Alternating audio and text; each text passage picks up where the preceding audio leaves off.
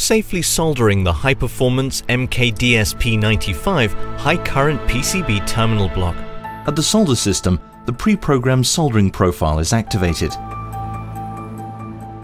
The multi-layer PCB is populated with the MKDSP 95 PCB terminal block.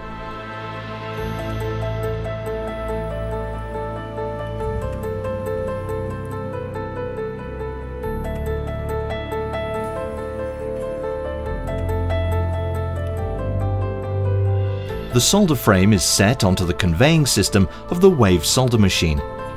When the solder frame is conveyed into the wave solder machine, the parameters from the RFID transponder are read out with the parameters of the soldering program.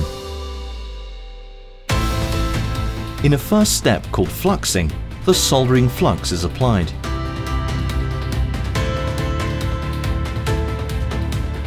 During preheating, the assembly is slowly preheated to 130 degrees Celsius in 4 steps.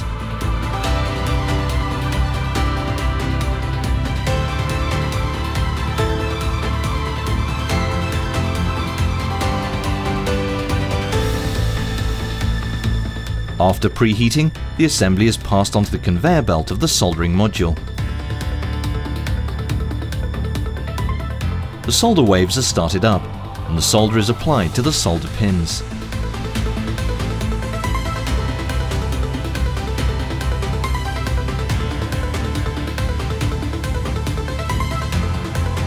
After the components have been soldered, the assembly is cooling down.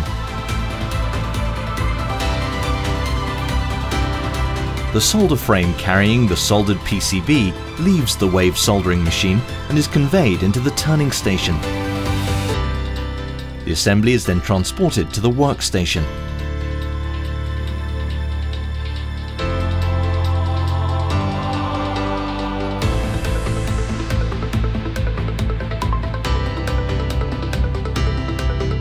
For inspection, the soldered PCB is taken from the solder frame so that the soldering spots can be checked.